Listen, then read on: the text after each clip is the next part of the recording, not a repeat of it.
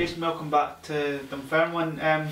Just give us your thoughts about your first week back in charge. Loved every minute, yeah. Obviously I was out of full time for a wee while there. But no, it's great being back in the dressing room, back amongst the boys, and yep, loved it. Is this something that's been going on for a little while now, or is it something that came out of the blue? No, it was quite out of the blue. I think once Callum left and they decided that was what was happening, Stevie had a think and delighted that I was the first person he thought of. So I had a couple of things to sort out from my own side. Obviously I was in full-time employment, but my own work were great with me as well, so it was a big decision for me, but definitely think it's the right decision, and one I would have regretted if I hadn't taken the chance, so yeah, delighted to be back. Was it a no-brainer because it was the fact that it was a good mate, Stevie Crawford, and a former club in Dunfermline, or was it just a chance going back into full-time football?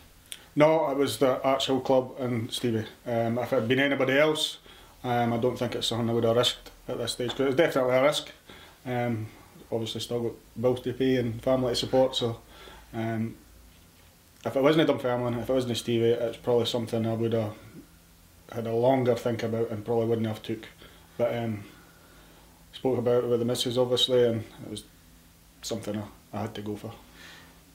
For a lot of people who maybe haven't been able to keep up to date with what you've been doing recently, manager at Dundonald Bluebell, so it's not like you've been out of football completely.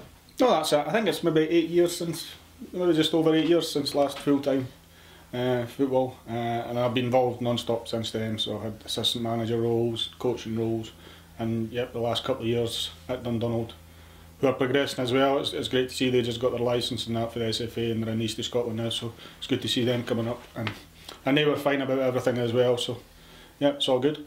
I was saying to Stevie last week, is it almost a good thing that you're coming in here, maybe not as up to date with maybe the players that have been here or the players that are coming in, you've maybe got some fresh eyes to look over everything and just give a different perspective? Yeah, it's been discussed as well.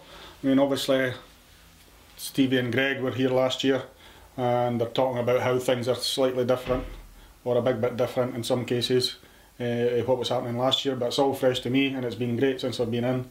Attitude of the boys that's come in have been great, so it's handy that I knew Greg and Stevie obviously, and knew the club, knew Mo and behind the scenes and everybody like that, so it's helped me settle in pretty quickly. What have you made of the squad so far? I mean, it's great that it's almost assembled right at the start of pre-season, and that allows you guys to really go on and kick forward with the ideas you want to implement.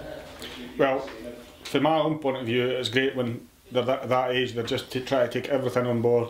Anything that we're putting to them, they try to put across on the training park. So it's now just tempering the enthusiasm of what's happening on the training park and getting it onto match days. Obviously the first game against Forfar, we've got a bounce game arranged amongst ourselves first, and then we've got a game friendly against Forfar before the actual cup game starts, so it'll just be translating what's been happening on the training park onto the actual games now. So. And again, because you know Stevie, because you know Greg, you probably have very similar views in terms of philosophy. Again, that has to be ideal when you're coming into an environment like this, that everybody's pulling in the same direction. Yes, we've discussed training sessions in advance obviously.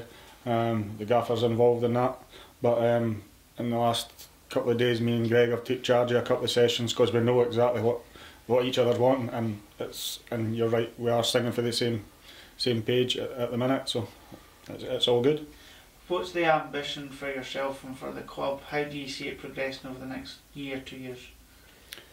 For the club, all we can see is hopefully that there is a progression, whether it's a higher league position, whether it's achieving promotion to the Premier League, whether it's getting young players into the team and getting them sold on. For myself, all I want to see is young players progressing.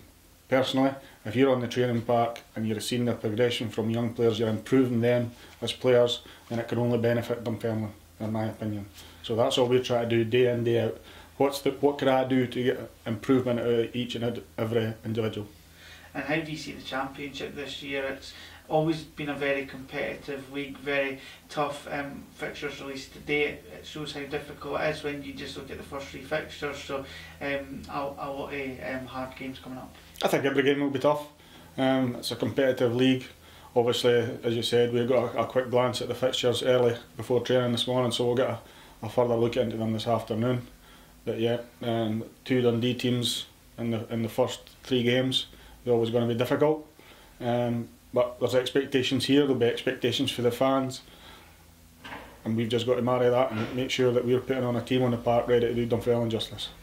Speaking about the fans, just to conclude, you would have been given a warm welcome back by them.